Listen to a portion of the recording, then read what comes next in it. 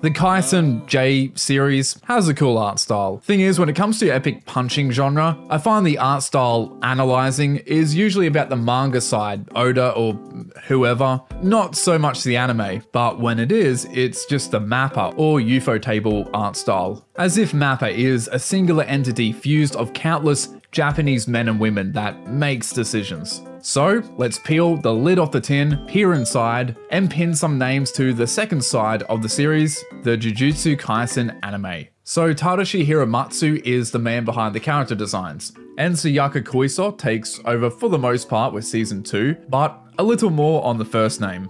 Remember Akira, or Akira? Well, that's where you'll find a young Hiramatsu. You've no doubt seen his work just without knowing it. And even though he's not concerned with trying to copy Akutami's style as close as possible, his work still carries that sense of sharpness.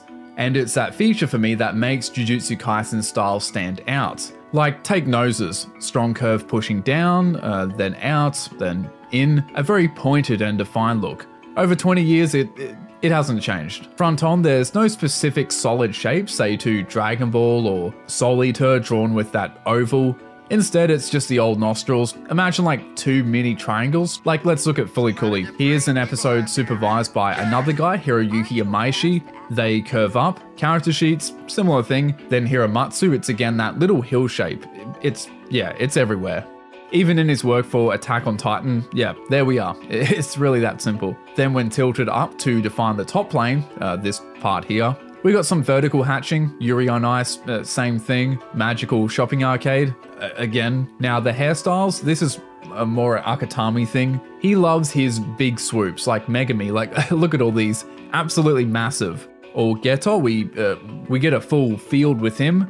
Itadori, there you go again. And instead of like big clumps of hair, such as like in Soul Eater or Naruto, which usually base their designs around very simple shapes, there's a lot of strands, not even gonna bother counting all these. And Hiramatsu does refine it a fair bit with like cleaner shapes and a lot less strands. And in season 2, Koiso goes even further in that direction. Now, looking at the whole head shape itself, a little different. Akutami's is a bit smaller, kind of squashed. In this example, you can see how long the chin is as well as the jaw, which just like goes straight down, not as angled. There's also often a break in the line, more so on the 3/4 view, and usually that's filled in with line for the anime, which in turn gives more definition to the face, and with that makes characters look a little older than in the manga. However, what both their work does hold, as mentioned earlier, is that sharpness. And it's particularly what makes Akutami's style instantly identifiable at a glance. Even for female characters, this sort of roughness is present. Like, look at this panel, big curve here, and straight line for the chin.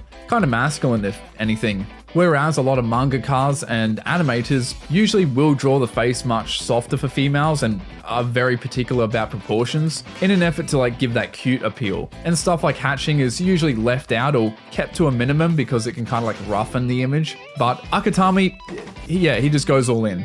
And Hiramatsu, while not as rough, does have that touch as well with his own art, like hatching on the nose and inside the pupil, but most of all that defined look. Of course, his designs are more rounded in comparison. Like, imagine you're cutting something with Akutami's, like chop, chop, chop. There's straights like everywhere. And with Hiramatsu's, again, it's more rounded. Imagine a soft triangle shape, then straight here, and again, I drag this out. There it is. And another example.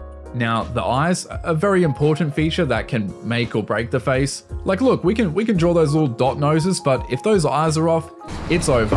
And Hiramatsu's, instead of being boxy or small, they're pretty long horizontally, even if the character designs say otherwise. Pupils, fairly detailed. Hatching, not too surprisingly, is added here as well. The shading style is pretty detailed, or was, but still kind of is. So for season 1, the approach was very much about these defined drawings. Like with clothing, there were fairly large and triangular shapes with a bit of hatching to imitate Akutami's style. Highlights for hair were also common, and it wasn't unusual either to see like two-tone shading applied. Whereas in season 2, clothing, the highlights aren't removed but are drawn more around the outline with looser and simpler shapes. Same thing for the skin and hair, a bit more subtle. Detailed shading isn't gone either, it's just used sparingly and more intentionally. Take these two images, very similar lighting scenarios. The trees are blocking out the main light source, the sun of course, so the lighting is diffused on both, with exception to some small pockets breaking through.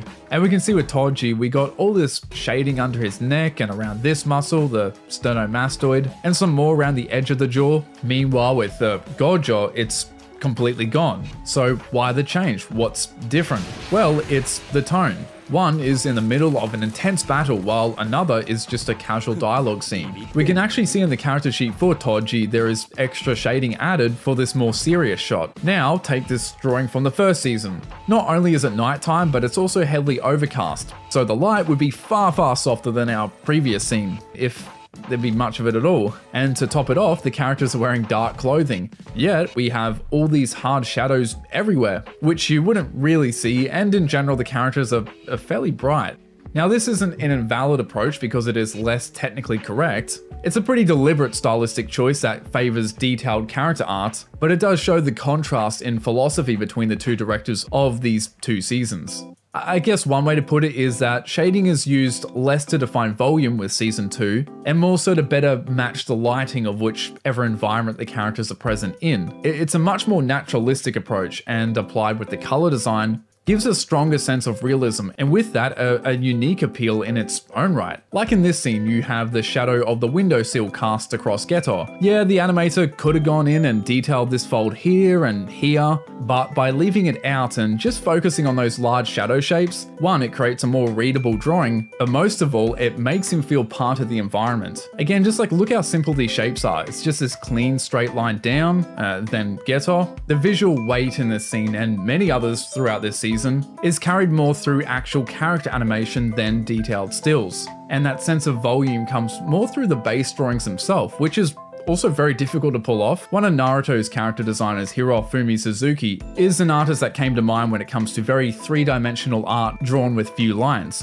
The designs for Jinro, coincidentally by Tetsuya Nishio, another Naruto character designer and a close collaborator to Suzuki, is also a great example of volumetric drawings while having little shading and few lines. And interestingly enough, we've actually already seen a similar approach to the character art before in the openings for season 1, especially the second opening, under Shingo Yamashita's direction, with simplified drawings and again, a strong emphasis on distinct lighting and shadow over detailed character art. But yeah, that's the main stuff. If you liked the video, you know, do the thing and check out Fandom Eon for some JJK merch. Wearing this will get you places, and use the code RELICS for a 10% discount. And of course, shout out to my patrons. But with that, thank you for watching, and I'll see you later.